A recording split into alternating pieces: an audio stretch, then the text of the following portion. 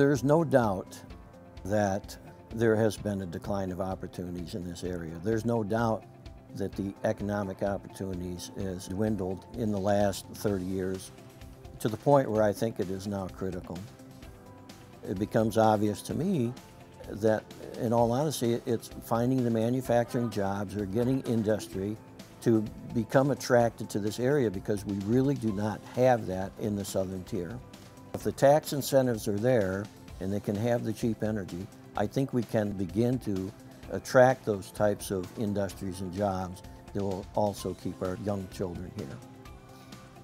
With the Constitution pipeline coming through, that the leather stocking company is willing to provide natural gas to those communities that want it.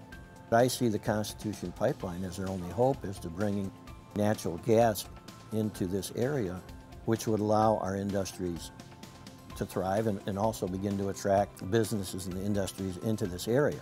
I see it not only crucial, I see it as our only hope. At this point, there's nothing else out there right now that I know of that's going to replace that. It's time to stop the political battle and take a look at what's best for the area.